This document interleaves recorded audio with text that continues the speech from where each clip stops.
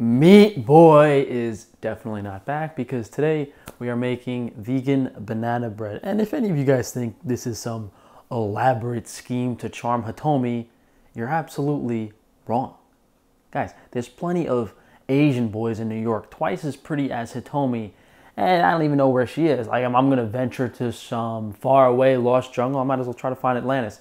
And the reason I've been eating this vegan banana bread is, I mean, it just happens to be vegan. Like it happens to be. Like, I could throw honey in here and it can't be big, but bananas are very high in anti-nutrients. And the reason the reason bananas are such a great food is because the starch to sugar ratio is nice. It has a balanced amount of glucose and fructose. The starch feeds your gut bacteria. However, bananas, especially when raw, are very high in anti-nutrients. And we know how much the vegan boys love raw bananaing.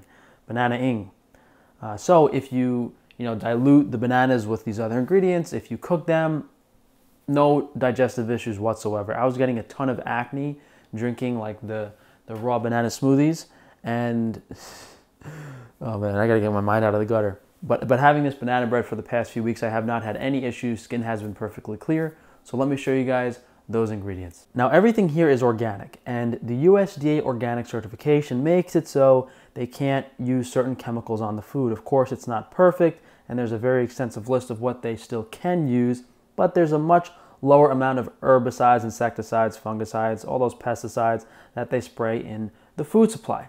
And the main ingredient is bananas, and you want very, very ripe bananas, as the flavor of the banana is going to be reflected in the end result. If you use bananas that aren't really that good, then yeah, the banana bread will still be okay. It's just you're going to get that like unripe banana flavor, which is not too pleasant. And the measurements we're using today are for quite a bit of banana bread, so by all means you can cut this in half if you're just cooking for yourself.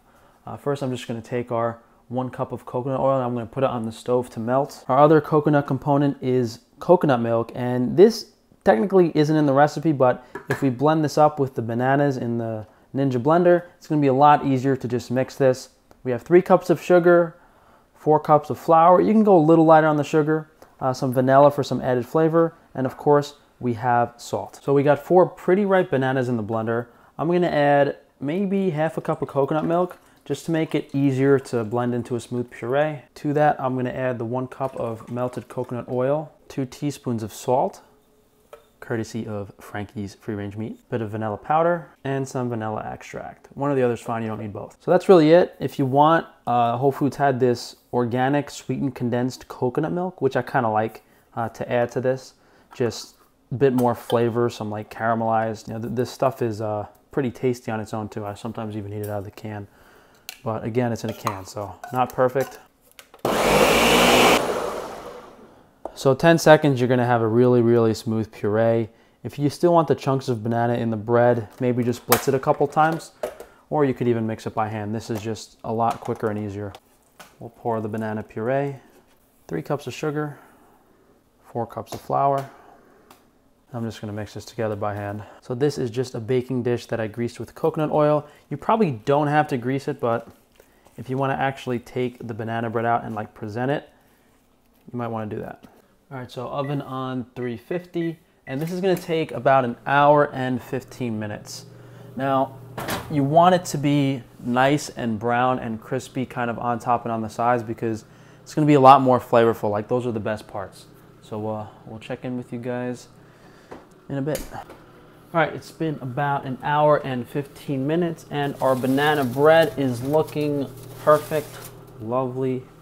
Honestly, could go a little longer if you want to really caramelize the top, but this is good. We don't want it to be too dry.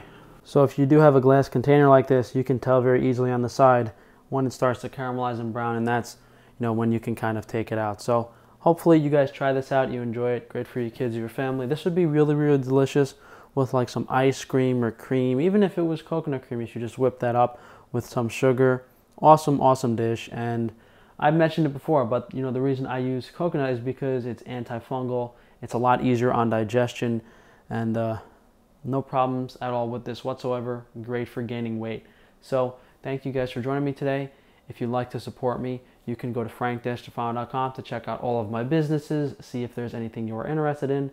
Outside of that, if you could please drop a like on the video, leave a comment down below, subscribe so that YouTube can unsubscribe you next week. And be sure to check that notification bell so they don't notify you of my videos. Therefore, as I said, check out frank-stefano.com. Thanks again for joining me, guys, and I'll see you for tomorrow.